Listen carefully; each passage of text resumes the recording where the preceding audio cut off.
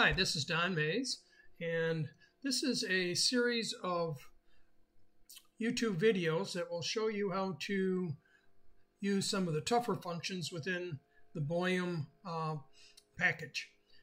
So without further ado, let's kind of go into it.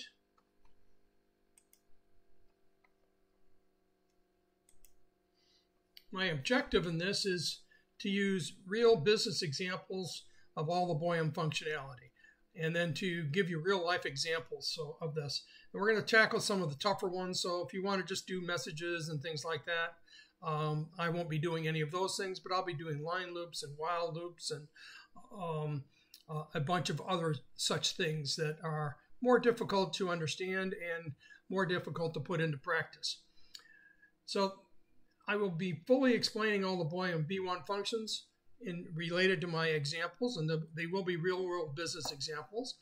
And then I'll also be working with B1 print and delivery to show you some of the options that are available using it. All of these examples will be also published on my website, www.mascidon.com, and they'll be available for download at no cost.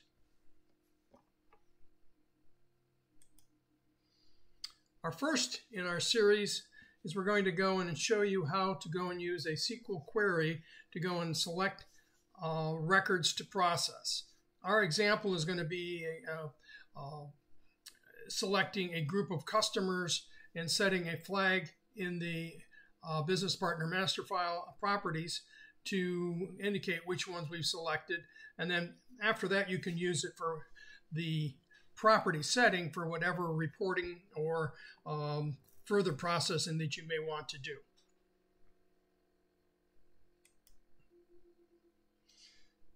So in order to make this work, we're going to go in and set up a query, and we're going to take the query, and it's going to have a user inputted variable, which is going to go and say, do you want to process this customer or you don't want to process this customer? And that's going to be a checkbox. And then once we have made our selections, we're going to go through and say, here is how we process them after we hit the close button on the query itself. And we will use then a line loop to go and actually update and process the records. So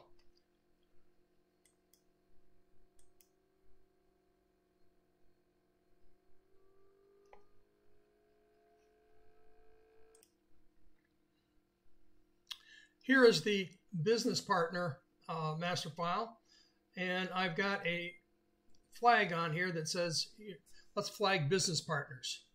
And in this case, I'm only going to be flagging customers. If I look at the button, how did I create this button? We'll go through a simple example of how I did that. I went to the item placement tool, and in the item placement tool, I defined a description called flag VPs, which is what you see here. And then I've got a item UID, which is a sales flag, and I say place that to the right of field number 2. And field number 2, if you look down here in the bottom left corner, is the cancel button. And I'm offsetting that by 10 spaces to give a little bit of space in between here. And then I'm saying what type is it? It's going to be a button. Okay? And then when is this button active? I'm saying it can be active anytime. Add, okay, find. There's no password protection or anything like that. So this is a fairly simple one. So I've defined this button. The button shows up. When I click on this button, it's going to run a B1 validation. And this is the validation that's going to run. There's no checks on it. It only runs on all 4 modes, and it runs with no checks, no SQL condition, nothing. So it's going to run a macro called SP01. SP01 is going to provide some prompts, and it'll give us 3 options. Flag the business partners, which is what we're going to show here. Reset flags, which is not what we're going to show. We'll show that in a future presentation. And then just show flagged. So these are running universal functions SP2, 7, and 6. So let's just go to SP02. We've made our selection is flag BPs. We're going to SP02. I'll just go here and go to the next one. This is a query. So you understand how to use these down in here. Basically, these are a wizard to go in and set up fields. And all I'm doing is asking a couple questions of the query. I'm saying, should this process all customers? I could do it by customer group. I could do it, by any selection criteria I wanted, but I'm just asking all customers, yes or no. And then I want to omit business partners that have special prices on file. I don't have to have any questions if I don't want, and then it would show all of the customers. Then within here, I've got a SQL query that does nothing more than, let's say that I selected all. It says select yes is selected, customer name, and it checks to make sure that it's a customer, and make sure that I have a valid customer. It's an active customer. So this is fairly simple setup. I've also done something with this wizard over here that basically says my first field is editable and it's a checkbox. So what does that mean when we actually look at it and see what it's going to do when it does that kind of a function? I'm going to flag BPs.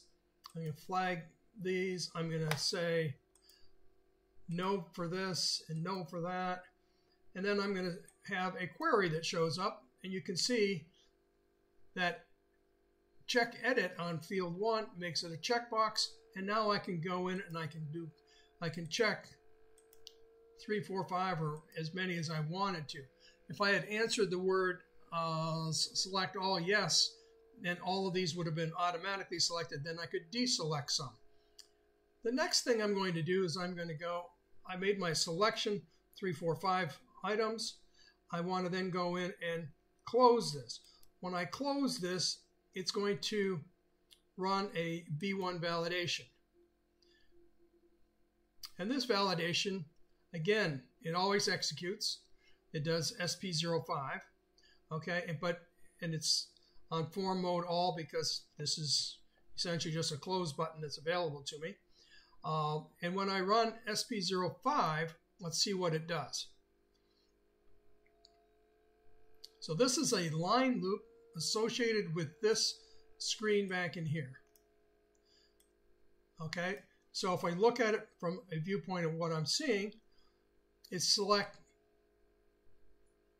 the case when Boyum 1 selected, and this is field Boyum 1.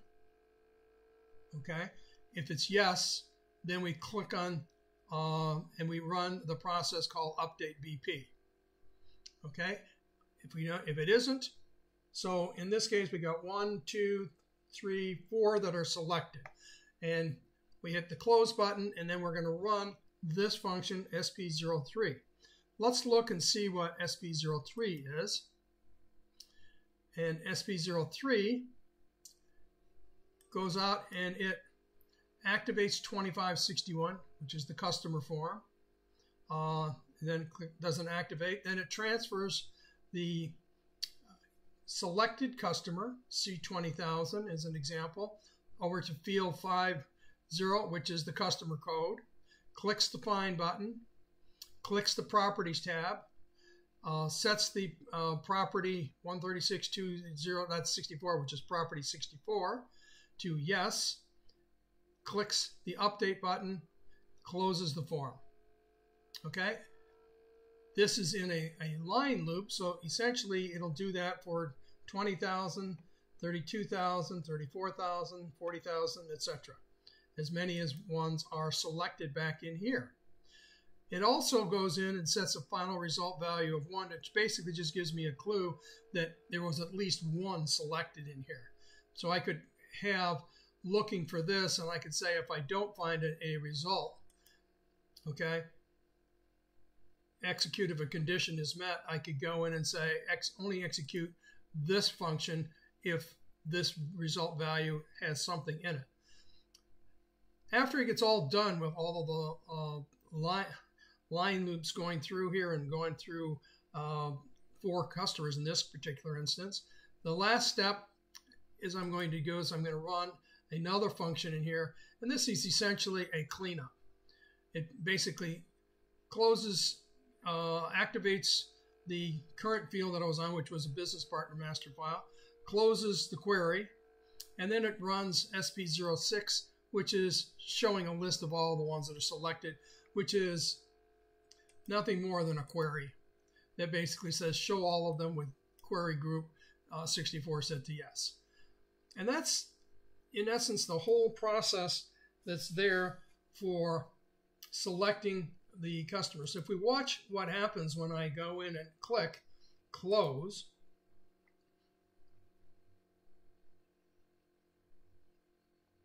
okay, you can watch it do the 4 transactions. Obviously, if you had 500 that you're going to do, that might take a little bit of time, but this is a quick and easy way to go in and set flags within a business partner. You could do the same kind of a thing within an item master.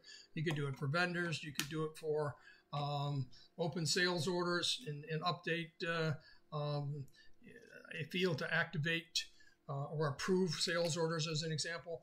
Anything like that you can use and mechanize the process.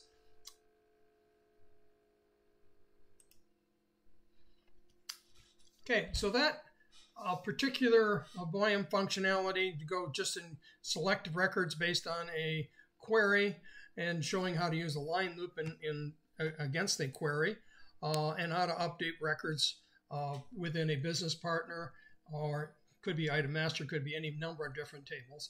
It is available as a Word document, and we also have the Boyum functions, that all the item placement tool, the universal functions, the validations, all of those are also exported from Boyum and are available in XML format as well. You can send an email to me to get the information, or you can just access our website and you could download it. Thank you very much for watching this video, and I look forward to working with you in the next video that we're putting together. Thank you.